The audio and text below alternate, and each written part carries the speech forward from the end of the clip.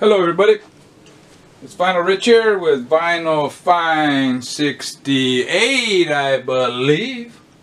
That's what I said.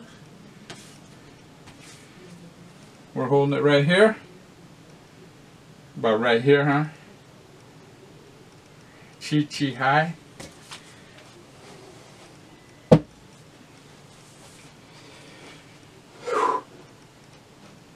It's hot in this motherfucker.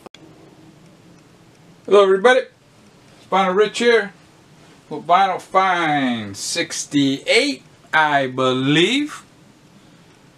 Mother. Let me check that motherfucker. Motherfucker, that's some crooked shit, but it's alright. Hello everybody, it's Vinyl Rich here with Vinyl Fines. I think it's 68. It's been about 4 weeks since I've done a Vinyl Fines video. Cheers, Peroni to you. The last time I did a video in here, you could hear the crickets twerping. I don't think you can hear too many crickets twerping tonight. It's like 90 degrees outside and it's raining. I just got off the phone with my mom in Bakersfield and it's pouring up there and it's 111 degrees. Oh man, that's some weather, huh? Anyways, it's been a while since I've done a vinyl video. Fines video. Date. I need another drink, dude. Now I have bought quite a bit of stuff. I probably have enough stuff for 3 videos. I normally on my video finds don't show more than 7 albums or so, because I tend to talk a lot of bullshit, I guess. But I decided I'm gonna break it up into 2. I have enough 60s stuff to show in one video, and I'm gonna show that all in my next video. And all this is enough for normally 2 videos for me. So I'm gonna have to keep an eye on the clock. I have a clock over there. I can keep an eye because my stupid ass camera, it shuts off after 12 minutes. So I'm gonna get up in the middle of it, guaranteed. But anyways, I have some really good albums. It's a good cross section. And the first one here is La Luz. Fucking excellent band here. I never heard of this band. I think they're from, I shouldn't say where. I think they're from Portland. Oh, I got a download card. But yeah, I saw a video and the thumbnail, it's of the bass player, and it's just, man, I had to click on it, man. She is gorgeous. But yeah, it's a video of them, and I'm going to leave a link to that video. They're playing on the coast, Northern California, maybe Oregon. But fantastic band. All 4 musicians are great. The drummer, man, she is fantastic. And it's a new band. This album came out in 2013. They have another album that has some hands on it. I'm going to pick that one up. But after I saw that video, this is the one I saw, and I go, man, I'm going to get this. Really great stuff. I highly recommend this band. And check out the video link that I'm going to leave. I think a lot of people will be really surprised. And give it time. Let them play a song or 2. Because, man, do they ever get into it. This is the inner sleeve. And it's probably black vinyl. But I'm going to show it. Because that's what Rich does. Pretty basic. Pretty basic Rich move there. For those that don't know, Rich is short for Richard, which is a polite way of saying dick. That's how I got the nickname Richard. Anyways, next one here, a couple of 60s. I am going to show a couple of 60s here. Herbie Hancock, Speak Like a Child, and on Blue Note.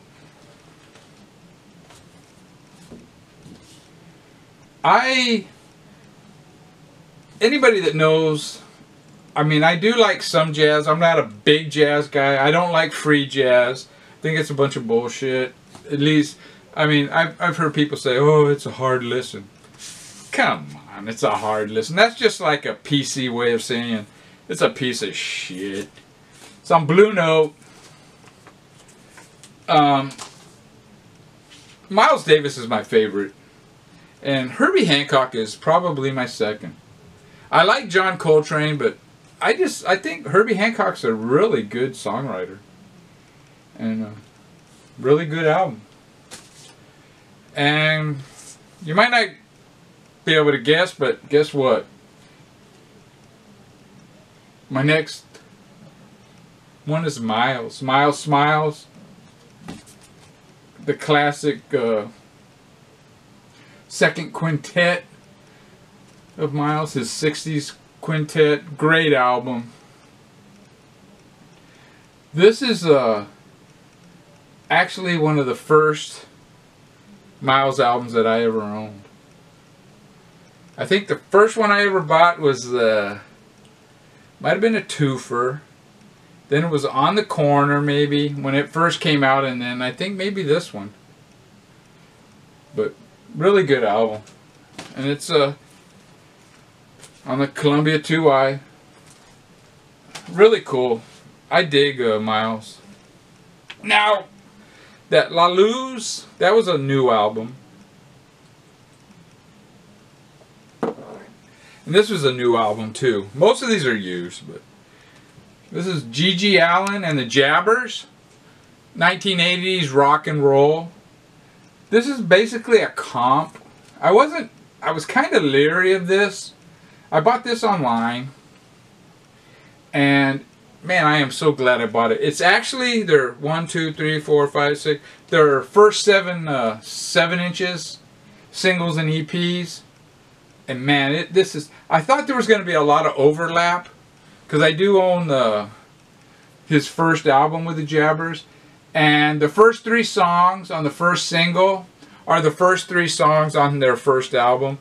But other than that, these are all different versions. And then this is a really good. This is when G.G. Allen actually sang. Pretty cool album, and it's not pretty cool. I was really surprised. This is a great album, actually. A lot of people I know, they don't like Gigi. He's a dick. But we're all dicks sometimes, aren't we? And it's produced by G.G. Allen on Orange Records Limited. Probably some kind of, I mean, this is a new album, so this is probably a bootleg. But anyways, very good quality. Now, this next one is a band I never heard of. City Thrills. It's the type of music I would not normally buy this record. It's a 10-inch, and it's kind of, I don't know, it's kind of new wavy, poppy. It was pressed on red vinyl, and Salem Ground Zero is the one that showed this. And what piqued my interest was Merle Allen is in this band. That's the older brother, G.G. Allen's older brother. And Merle's this nerd right here. But yeah, this is in fact, Merle, he's the reason, or he's the one that gave Gigi's name. Gigi's father was pretty much a psycho. He named Gigi Allen's name on his birth certificate is Jesus Christ Allen. And his older brother Gigi could not pronounce Jesus Christ. And he referred to his little baby brother as Gigi. And the mom goes, yeah, Gigi, that's the name, yeah, you know. And then she finally left the crazy sucker. And legally changed his name to, I can't remember what. Rich. Now this next band here, there's a few channels that I watch, and I kind of like get ideas, you know, some cool stuff to buy, like psych stuff. Dead Wax 66, The Hog's Ear Report, Nico Malcolm, Psych in the Valley. You know, there's channels like that out there, you know, that show some really cool psych. In fact, Psych in the Valley, he recently talked about the Arthur Brown, is it? The guy that sings Fire. And I just kind of dismissed that guy, and he's got me, you know, looking for that album. When I see it, I'm going to pick it up. But anyways, there's a couple of new BC members that show punk. As you know, I do like punk. But I'm not really... I don't really follow punk. It's been years since I followed punk. I quit going to gigs in the late 80s. I mean, I went to some sparingly in the late 80s, early 90s, and then I pretty much stopped altogether. And I'll go to a gig once in a while, but it's, I mean, come on, man. You know, I'm 61 years old, you know. But I just saw Final Conflict. They're playing in October, and I might go check them out, dude. That was the last local band or band that I really got into. But anyways, Salem Ground Zero, he mostly shows metal shit, but he does show some punk. And this next band is one that he showed. And another guy, Get Into It, Jason, I think his name is, Get Into It. He shows all punk, and he shows the shit that I like. And he's going to be a great resource for me, because I really don't know. But, you know, my relatives from England, we weren't posh. And fuck was a noun, a verb, and an adjective, you know, so excuse me. Anyways, these next two albums are right up my alley. And these I found out about from Get Into It, Jason. This first one is Smart Dads, Bummer Summer. What a fantastic band. This is they're from Texas, and it's on this label I've never heard of, Radio Raheem. I don't know if any of you remember Radio Raheem. He was the dude in God, that Spike Lee movie with the big ass ghetto blaster, and he went in there and he wanted 21 batteries. But anyways, this is a Texas band. Fantastic. I guess this is a, I don't know if it's a demo or whatever. I forget. I did read about it, because it does come with this really fantastic book, Smart Dads. One dude I think is a little bit older than the other ones. That's pretty cool right there. Smart Dads. That's funny. That's a funny picture. And it's got pictures of the band in concert. Seems like it's all from one show. Flyers. But yeah, really cool shit.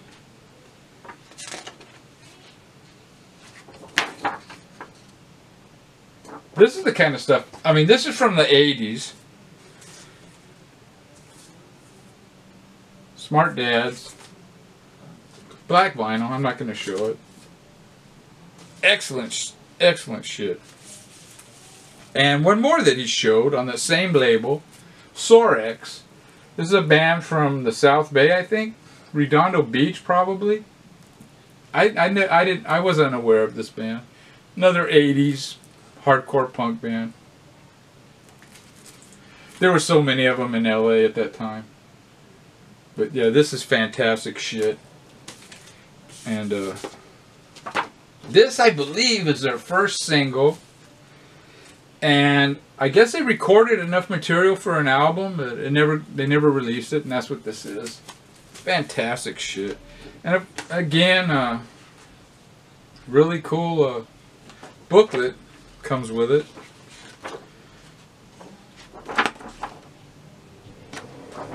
Really cool. It's a really cool label. Radio Raheem.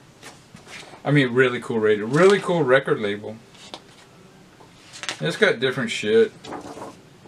But yeah, I'm really, this is the kind of stuff I'm into, you know. 1980s stuff, demo shit, bands that never really got released. You know, bands I never heard of. I mean, that's what I'm really into. And it kind of reminds me of, let me take a walk over here.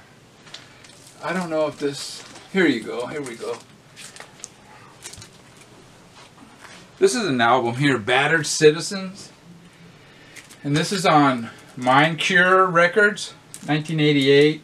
And this was right here, it's a picture of the cassette, you know, the demo.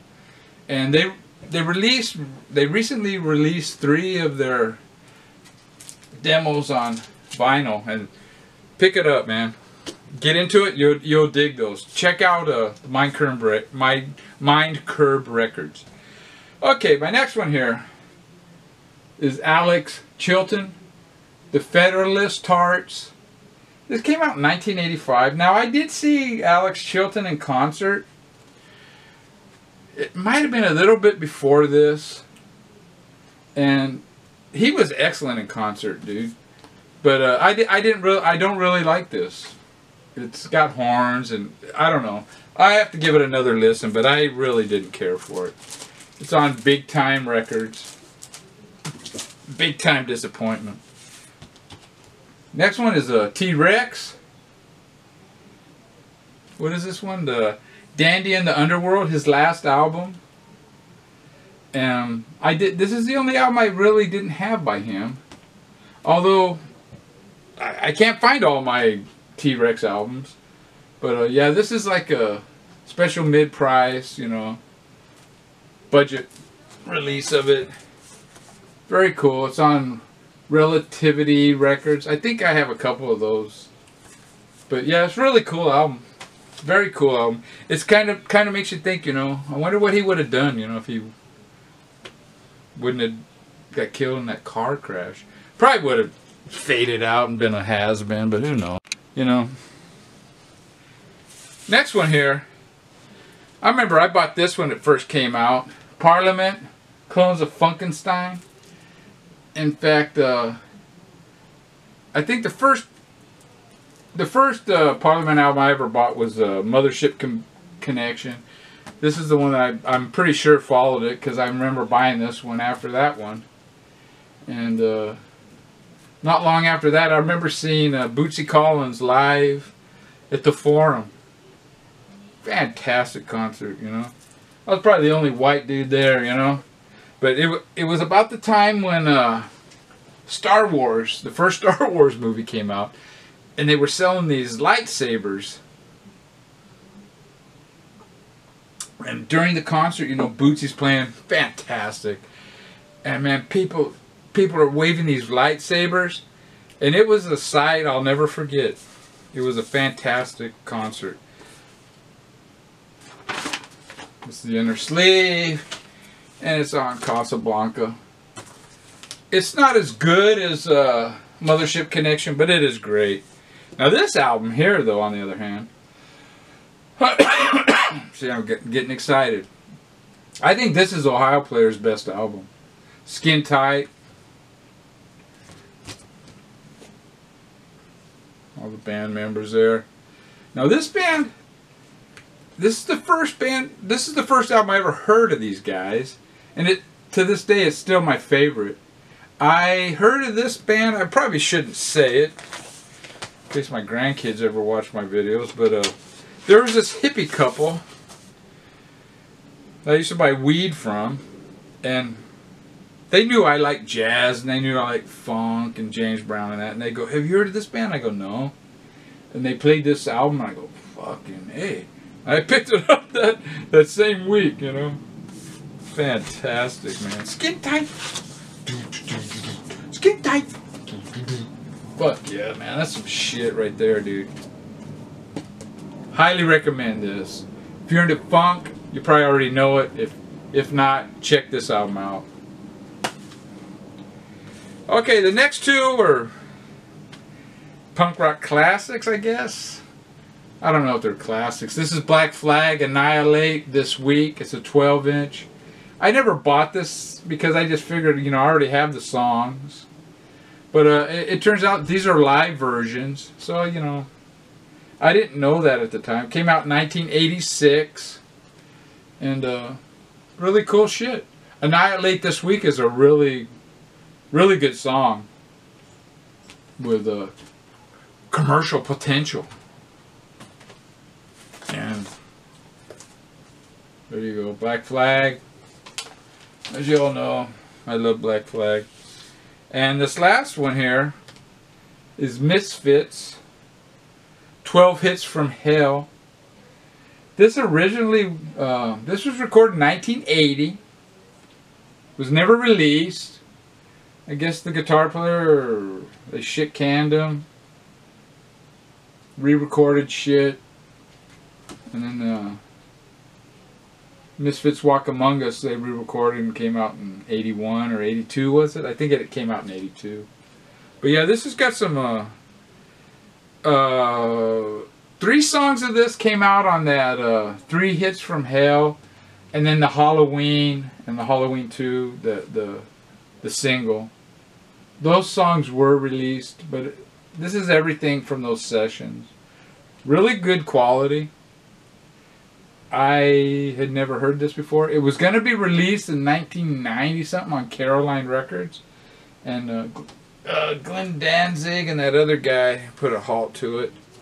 But anyways, really cool. I highly if you're a Misfits fan, you probably already know about it. If you don't, I highly recommend it. It's really good shit. Really good sounding shit. I mean, I do have some bootleg Misfits bootlegs, and they don't all sound that great. This one's really good. Take care, guys and gals.